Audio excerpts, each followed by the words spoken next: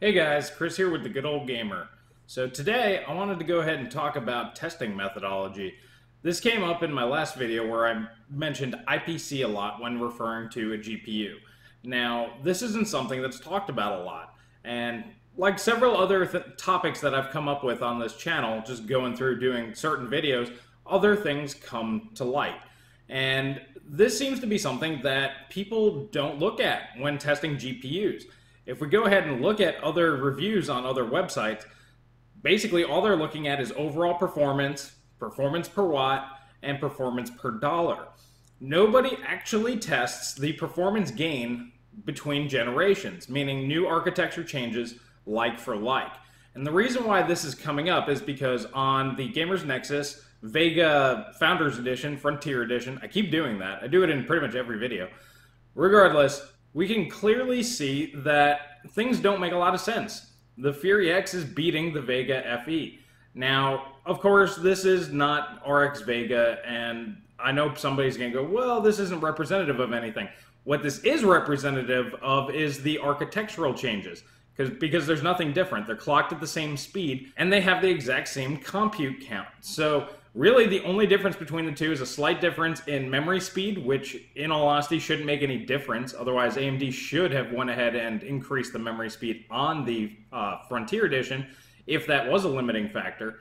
What it does show us is that there's little to no gain between the Vega FE and the RX Fury at this particular point. And as I was saying in that video, this is a point of concern.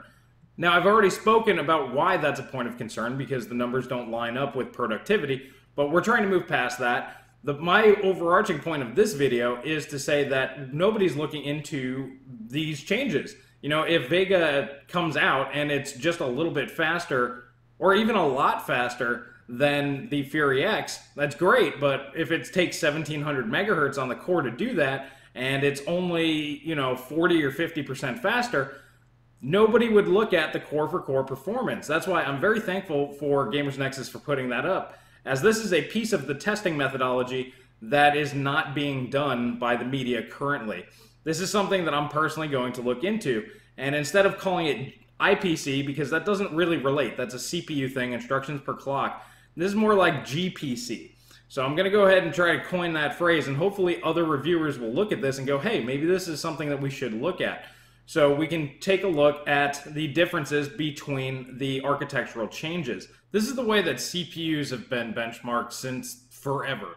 Basically, clock for clock to gauge how fast that they are next to each other. So for example, on the 7900X, they went ahead and clocked that bad boy at 4 gigahertz on Guru 3D and compared that to all the Ryzens and all the other Skylake and Kaby Lake CPUs out there to see how it compares clock for clock. And that lets us know how efficient that architecture is.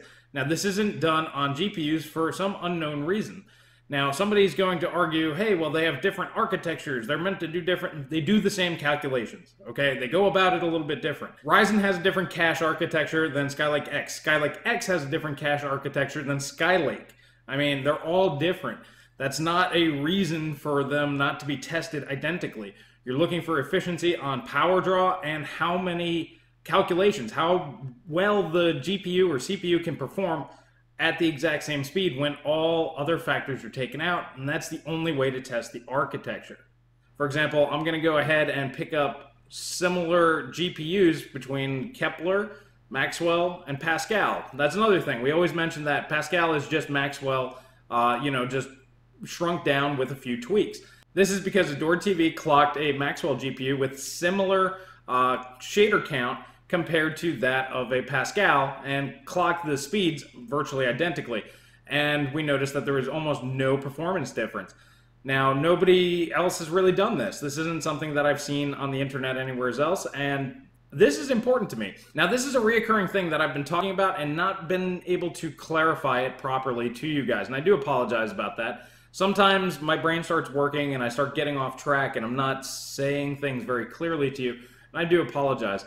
But because we're not testing the generational differences between architectures, we don't really know if the GPUs are actually advancing. Now, with a die shrink and greater clock speeds, that's always awesome. And lower TDP, that's great too. But are the GPUs actually advancing? This is something, like I said, nobody's really testing. So we're going to go ahead and take a look into that. Like I said, I'm going to coin the phrase GPC for graphics per clock, because, you have polygons, your triangles, you have pixels, you have shaders, you have so many different pieces of graphics that are being pumped out per clock that just using the term graphics in general kind of smooshes all of that over. So I think that that's a pretty interesting piece of the review process that we're not doing. We are getting performance per watt now, which is great. We are getting frame times now, which is great. We are getting performance per dollar, which is also great. And we're getting overall performance. But we are not looking at generational improvements. And this is something that's mostly important for Vega, and that's probably why, it's coming up a lot right now. Because if the performance in their architecture, in the NCU architecture, is not significantly greater than that in their GCN architecture, Maxwell has always been significantly faster. All the way back when, in 2014, when Maxwell came out, they were significantly ahead of any architecture that AMD had. Now, fast forward to 2017, if AMD cannot compete with a 2014 architecture from NVIDIA, that says more to me than the overall performance of Vega, because that will dictate where AMD really is in this whole ball game, what level that they're actually at. So I'm going to go ahead and start that out. I'm probably going to start with Pascal versus Maxwell, because this is something that's brought up a lot. And I know Adored went ahead and showed it, but I want to go ahead and confirm this myself. I'm going to go ahead and match up the GTX 1050 Ti and the GTX 950. Now the tricky part is getting them at the exact same clock speeds because of GPU boost. I may have to go ahead and use custom BIOS and disable GPU boost, because we need them at the exact same clock speeds and see how they perform relative to each other.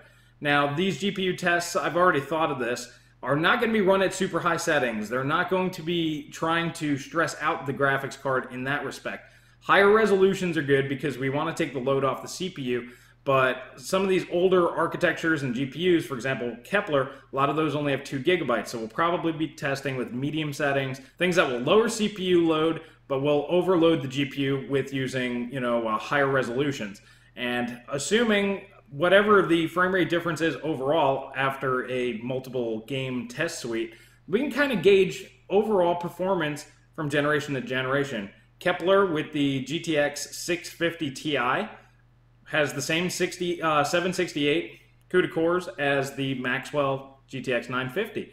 So are they different? We all know that they don't perform the same. The 950 is much faster, but clock for clock, how much faster is it? I don't know.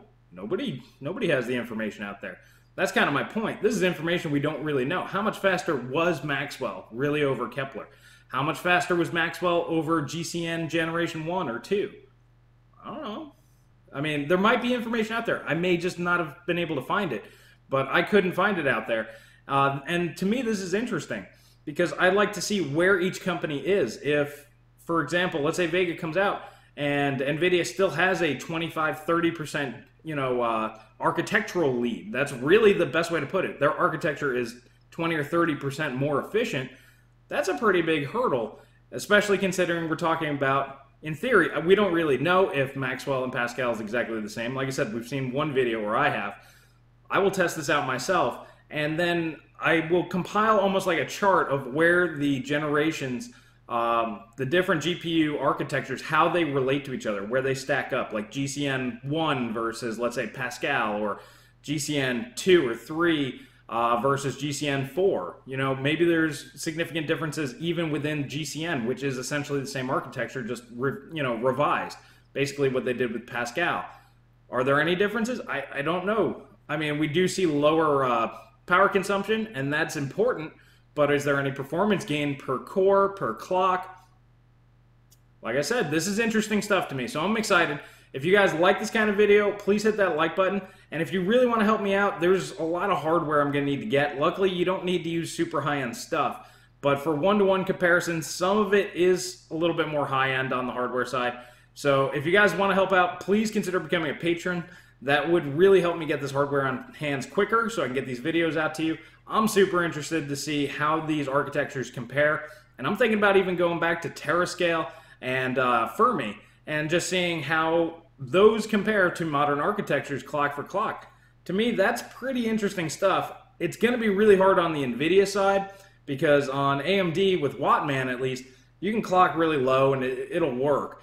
Using Afterburner for NVIDIA, it's going to be tough getting some of these Pascal cards that like to run super, super fast down to like 900 megahertz to compete with like a Fermi card. That's going to be pretty interesting. So if you guys have any suggestions on that, please let me know. Maybe there's a better way to do it. So we're going for massive underclocking on basically modern cards, so this way we can compare them to old cards. This is really interesting to me, guys.